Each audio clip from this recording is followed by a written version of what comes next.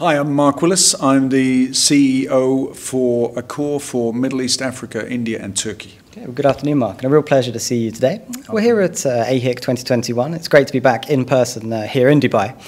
How would you describe the mood among hotel investors here in the Middle East and across the region?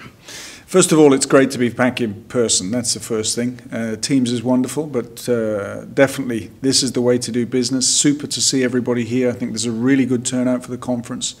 And I can see, even from just being here this morning, the mood is extremely positive. A lot of people want to talk, they want to sit, they want to discuss. And a lot of positive vibes coming out from the event, which is just great to see. Obviously, it's been a challenging 18-month period for hospitality, but there have been opportunities too. You've opened a number of properties here in Dubai with a focus on luxury. I know we're very excited about the Raffles out there on the Palm. Sure, the Raffles is going to be an amazing property. I was there yesterday. All coming together. It has a very soft opening on the 22nd, and formally it'll open on the 1st of October. It's an amazing, amazing hotel, close to 400 rooms, amazing facilities. And you're right, it's been a very poor 18 months for the hospitality sector, but there has been some bright moments also.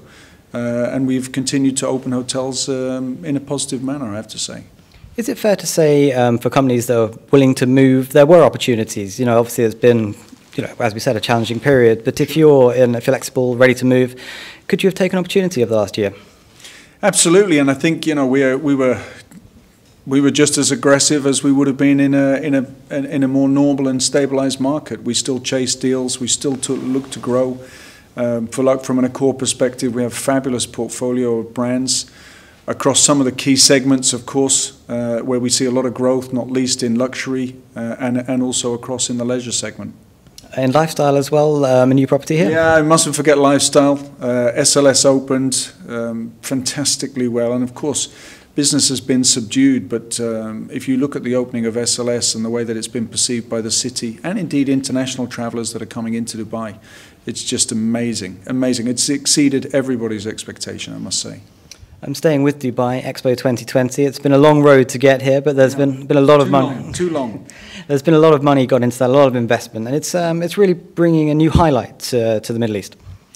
You know, as always, Dubai Tourism, just fabulous in what they do from a PR and marketing communication perspective. They've been fully supportive, worked hand in hand with all the key brands, not just Accor, of course. Great to see the Expo coming to fruition. I was just talking about Expo with our head office in Paris. Numbers look very positive. Initial numbers look good. Meeting and events for the event look good already. You know, the request for meeting rooms and meeting space is very positive to see. And it's going to be an amazing 6 months. Of course, as always with Dubai, they don't do anything by half. It'll be fabulous. Wait and see. Okay. And some headlines this morning as well. Djibouti, taking a new brand in there. Perhaps a destination not a lot of people know a lot about. What can you tell us there?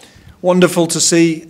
First Fairmont coming into the country. We have other projects on the table for Djibouti. It's a great location, by the way. And again, a relatively new location, but it's wonderful. Fabulous beaches.